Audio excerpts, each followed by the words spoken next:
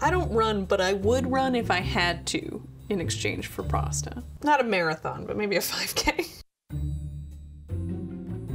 Hi, I'm Bill. I'm a professional chef, and this is a $145 mac and cheese. Hi, I'm Emily. I'm a home cook, and these are my $10 mac and cheese ingredients.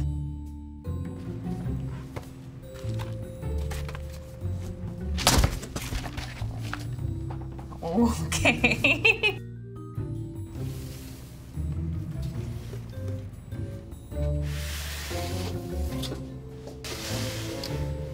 Oh. There's a creature. I love Velveeta. Well, I guess I'm making lobster mac and cheese.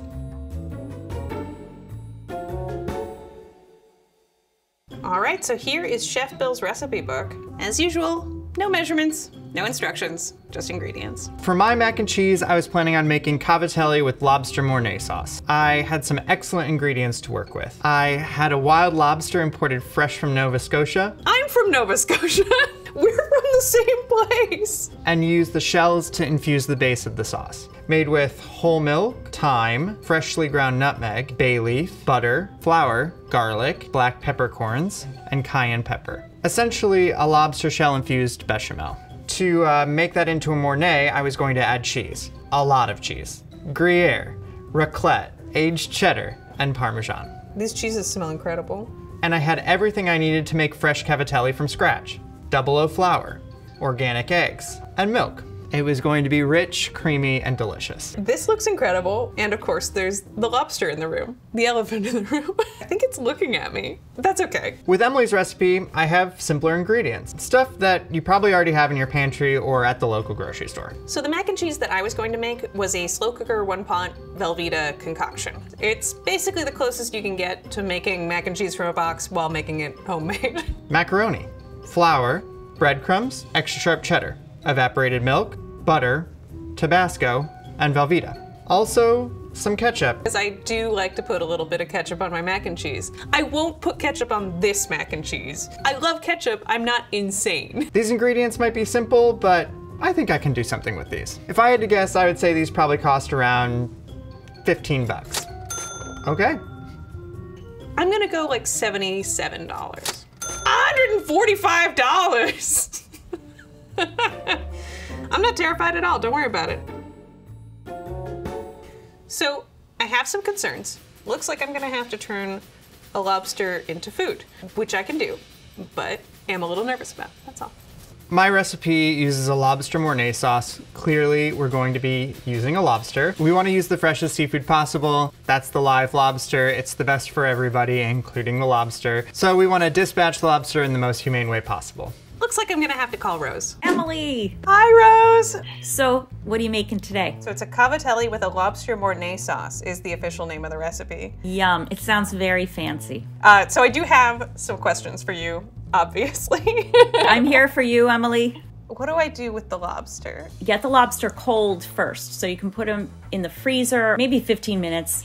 Take the lobster out, take a sharp knife and poke into the head and make a cut, and then immediately into hot boiling water. You're gonna get really nice results, and it's the best way to dispatch that lobster.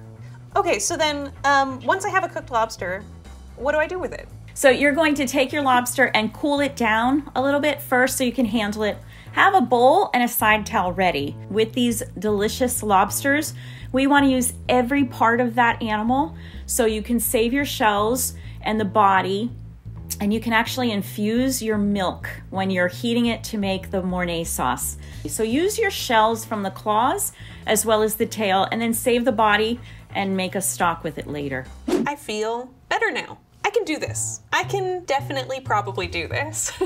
So like Rose said, the most humane way to kill a lobster is just to take your knife and quickly, in a downward motion, pull it through the head. So I'm gonna do that, and then I can put my lobster into the boiling water. So to start off, I'm going right to the best part, the Velveeta. We're going to make some Velveeta croutons. What is Velveeta? A pasteurized recipe cheese product, liquid gold. I love it because it melts great, it's creamy, it's definitely a nostalgic flavor.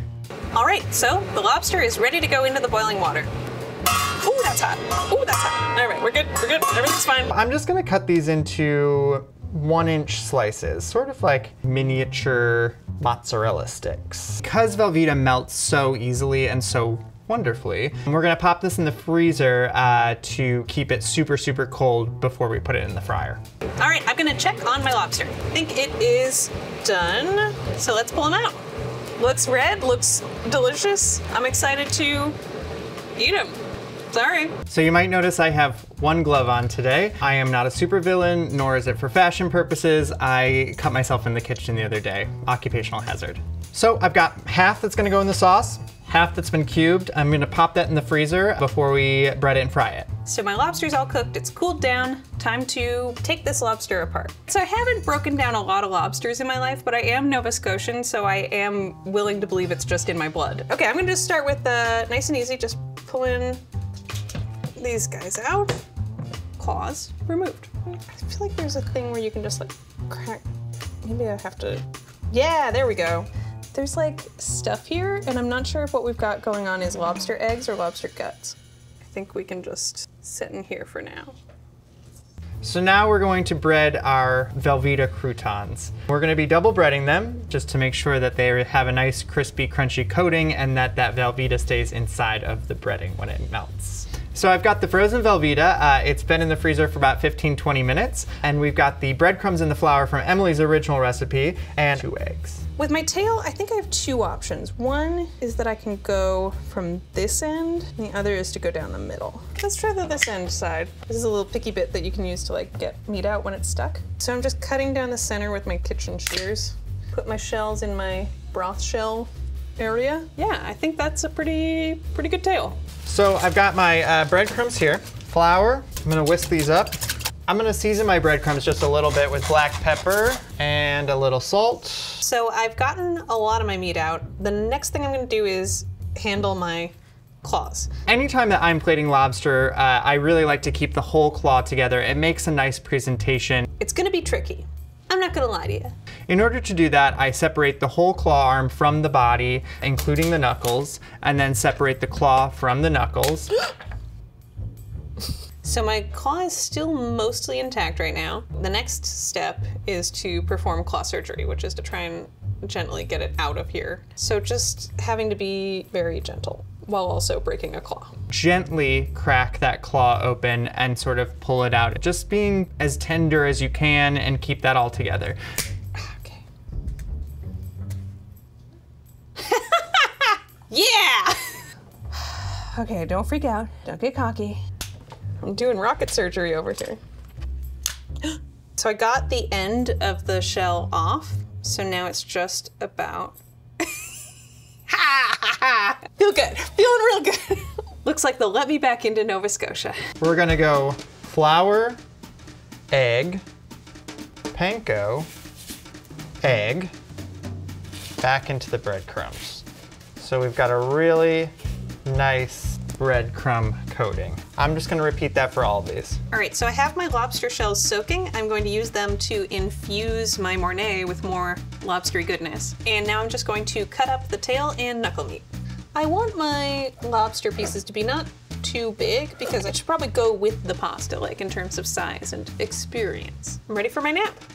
Most delicious things are double breaded, at least in my world. If your breadcrumbs start to get really eggy, just push them sort of to the back. We're double breadcrumbing just to get that really nice crunchy breading on the outside, but also Velveeta has such a low melting point that we really wanna get them kind of encased in that breading so that you're not just leaking Velveeta out into your fryer fat.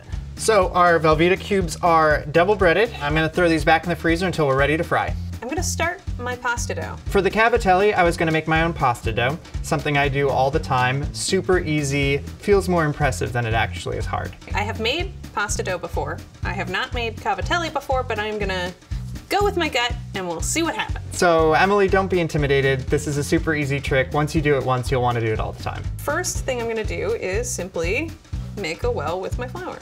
Put all of your flour into a nice tidy pile. Making a little well, is that enough of a well? I don't know, I'm always making it up as I go, like this song which I am writing.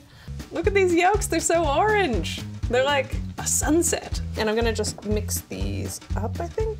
No. Yes. Yeah. Looking good, feeling good.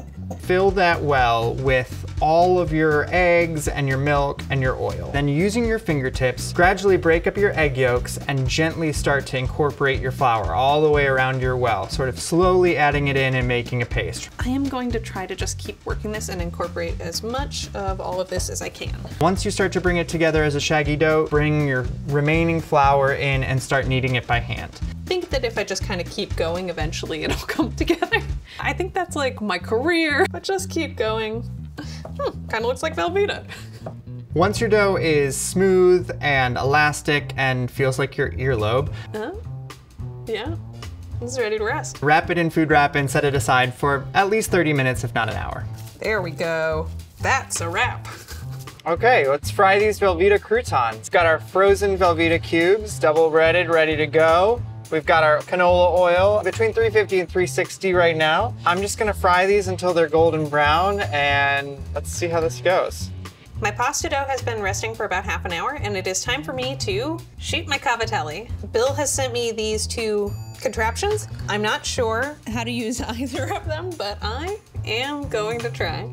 I'm going to try this one first because it looks less scary and less potentially ouchy. There's two different types of apparatus that you can use to make the cavatelli. You might see a hand cranked machine. The hand crank's super easy, but the one that you do by hand is super satisfying. So if you have the old style, but really nice wooden board, it has ridges in it. You're gonna take your cigar and chop it up into small pieces. What you do is you take one of these little balls, hold it, press it firmly either with your thumb or two fingers evenly, and you roll the cavatelli against the wooden surface.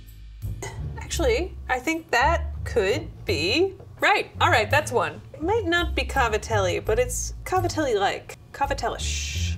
We'll just keep going. The more I do it, better it'll be.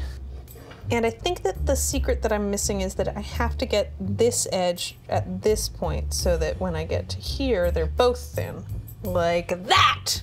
Rose was right, it is very satisfying. I am the cavatelli queen! See, mac and cheese is fun food, so this is like a fun garnish. Like little mozzarella sticks. We're almost there. These are gonna be good. So clearly, I was nailing it with the cavatelli board, but I like a challenge. So I'm gonna also try this little machine-y guy and just see what happens. And first thing I have to do is make a cigar. Put some arm strength into it, you know? All right, I'm gonna go with this. Yeah, now we're cooking with gas.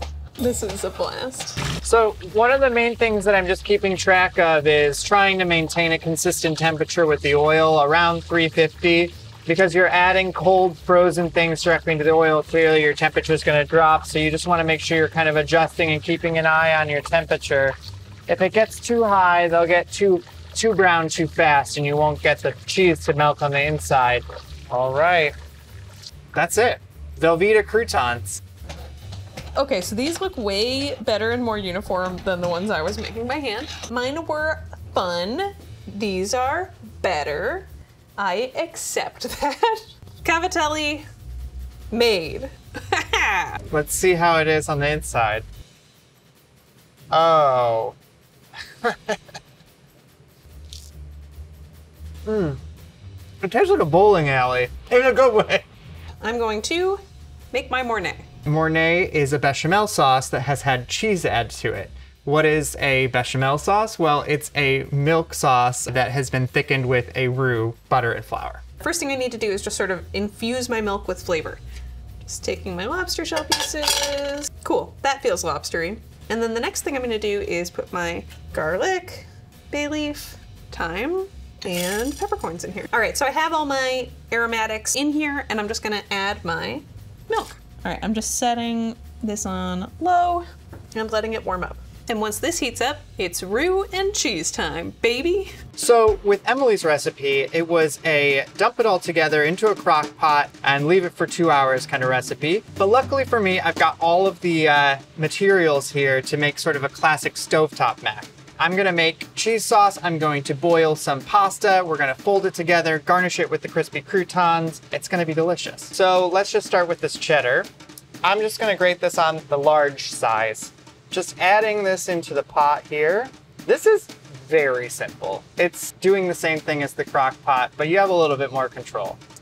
I'm just gonna coarsely chop this Velveeta up. It's so melty that it doesn't really need to be that small. Both of my cheeses are in here, well, one cheese product and one cheese. And I'm going to add some evaporated milk. So while my milk is simmering, I'm going to just use the food processor to shred my cheese. Okay, I'm gonna turn this on low. Oh, well, things are going great. I'm gonna keep going.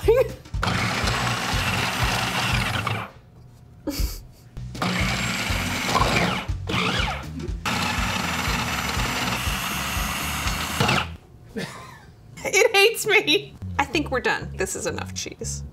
All right, there we go. That's cheese. Easily shredded.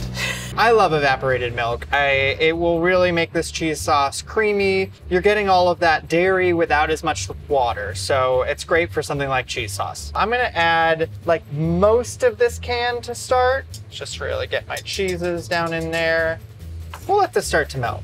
So the next thing I have to do is make my roux and then just kind of bring everything together. First thing I have to do is just turn this on super low, and I'm going to put my butter in the pan. And I'm going to add my cayenne pepper and my nutmeg. So when Emily's making her bechamel, she should make sure that she blooms the nutmeg and the cayenne pepper in that melted butter. Get that so it's nice and aromatic. Then add your flour, whisk it all together. And the next thing I'm gonna do is just strain my milk, pour my milk into here. Smells good. All right, I'm just adding a little bit of salt. This is starting to look nice, huh? More like a sauce, less like a terror. So the next thing I'm gonna do is just start adding my cheese in. So I've gotta be really careful not to boil the cheese, because that would be very bad. So unlike Emily's cheese sauce, which you really shouldn't boil, this with the Velveeta and the evaporated milk is a little bit more forgiving. Okay, this is exactly what we're looking for, this like velvety cheese sauce. So now that the cheese has been melted, I'm gonna add a couple dashes of hot sauce here. That's just to give it a little bit of flavor. I like the little bit of vinegar that hot sauce adds to it too. I'm gonna keep adding more cheese. Look at that, that's a sauce. Okay, so I think that this is done, but before I cover it up and move on to the next thing, I'm just going to give it a taste. It's great. It's really good. It's great. Oh, it's beautiful. So I'm just gonna put a lid on this, set it aside, keep it warm while we boil our pasta and finish the rest of our stuff. All right, so now I'm going to cook my pasta. First thing I have to do is toss a little more salt in my water. There we go. I'm just gonna dump this in. And since this is fresh pasta, it's gonna cook really quickly. And I can tell they're pretty much cooked because they are all floating, which is great. I'm just gonna drain this off. Because we're going to be holding this while we rewarm our sauce, I'm gonna put a little vegetable oil on this to make sure that it doesn't stick together.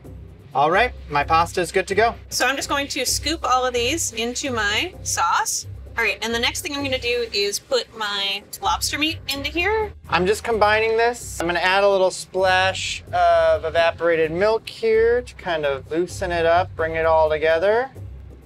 Ah, there we go. Adding a little more hot sauce just for a little extra flavor, a little dash of salt. And I'm just gonna fold it all together. That looks good. To me, this looks perfect. I think we're ready to plate this thing up. So I'm just gonna grab my plate. Oh yeah, there we go. This is gonna be so good. It's like the best boxed mac and cheese you've ever had. I'm gonna take my big boy claw. You know what? I'm gonna do both claws. These little croutons. And just a little parsley on top. And I think that looks pretty good. And here's my take on Chef Bill's lobster mac and cheese. That's my take on Emily's mac and cheese. I am very excited to eat this. It's looking delicious. I think I drooled a little. Don't worry, Emily, I didn't forget the ketchup. We can use that as a little dip. All right, it is time to taste.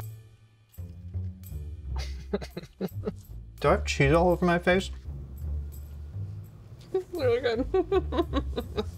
Salty and cheesy, and you get that beautiful sweet lobster meat. It's really good. The crunchy with the creamy, it's very good. This is so simple. I don't think I would change much at all, even if I had access to other ingredients. Wow. All right, I get it. Sometimes mac and cheese that doesn't come from a box is also exceptional. I can't wait to check in with Emily to see how she did with the lobster mornay. I bet she did great. I hope he is impressed. I'm gonna show him my claw. Hi, Chef Bill. Hi, how are you? Good, how you doing? Good, how did it go? Good. Oh my gosh, it's so tasty. Good. How did the lobster go? Pretty good actually. I actually got a whole claw out, which I did not think I was going to do. Oh my gosh, it's beautiful. Yay, thank you so much. I did my best. Oh, it looks great. There was a big lobster. This was so good. I'm glad it went well. Here, I'll show you what I did. So I did like stovetop and then fried the Velveeta. I don't know if you can see. What? That's so cool.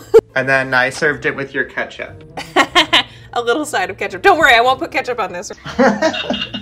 Do you think you'll make cavatelli at home now? You know what? I totally would. I love that little board thing where you just do... Yeah. I was like, oh, I could do this and have this in my house. And do you think you'll be using Velveeta more? I mean, I love Velveeta. I was not a stranger to Velveeta beforehand, so... It was so great to meet you. Nice to meet you too. Take care. Bye.